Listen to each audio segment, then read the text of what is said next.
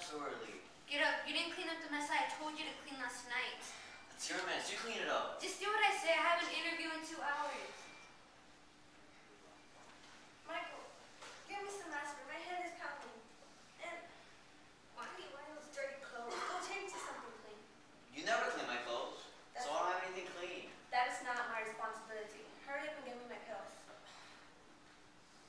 I can't find your damn pills. You know, maybe if you do something around here every night instead of getting drunk, I would have clean clothes and I would have your aspirin for your hangover. How dare you talk to me like that? Go to your room until it's time for school. Do you see how the little brat talks to me? That boy needs to learn some manners. Why are you telling me this? I'm getting a job and leaving this dump anyways. Oh, please. You've been here longer than me. I've got it. What? His hair. He loves his hair. I say we shave it. All of it. No. He loves his hair more than anything else. I don't see how else he's going to learn. Now go get the clippers on the restroom. I'll go get them.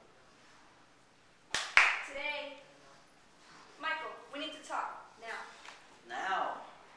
Me and your sister decided you need to learn to respect your elders. And until you do, say goodbye to your precious hair. Stop!